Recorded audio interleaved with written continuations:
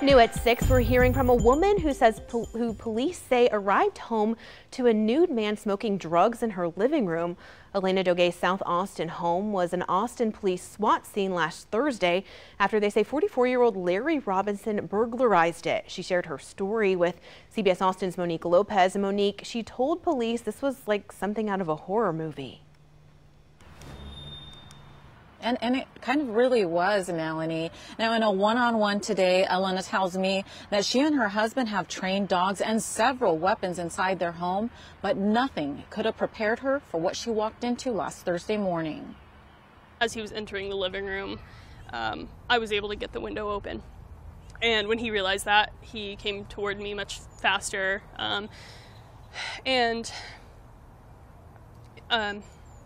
Sorry. It was a normal day for Elena Dogue until she walked into her South Austin home from visiting her husband at work. She says her house was turned upside down and her guard dogs were barking and foaming at the mouth. When I turned around, there was a man in my living room. I guess I hadn't heard him come in because he didn't have shoes on or any other clothes. So I saw him and was obviously startled and just kind of froze there. Dogue told police she tried to talk to the man and told him to leave. He didn't have any real reaction. He seemed almost like he wasn't even there. Huge risk, you know, obviously there's no better word for it than he was out of his mind. Dogue says the man, who police now say is 44-year-old Larry Robinson, was completely naked, holding only a drug pipe and a lighter.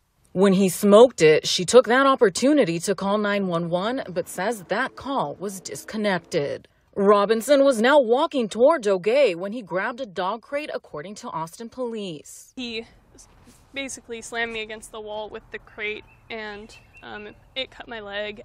At one point, she says she could hear him kick her other dog as he was walking around the home, making his way to her bedroom where another protective dog was at and where they kept their weapons. Dogue says the man cursed at the dog as she assumes the dog tried biting him.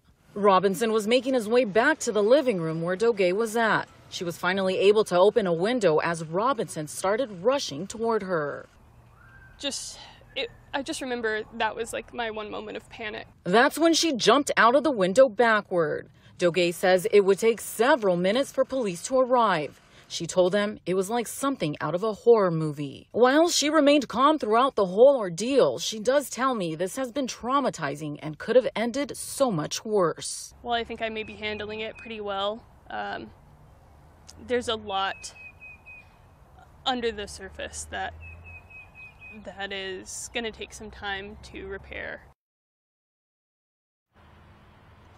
Robinson is facing a second-degree felony charge for burglary. Now, Dogue tells me while she does want him charged for the crimes he committed, more importantly, she says she wants him to get the help that he needs. Live in Austin, Monique Lopez, CBS Austin News.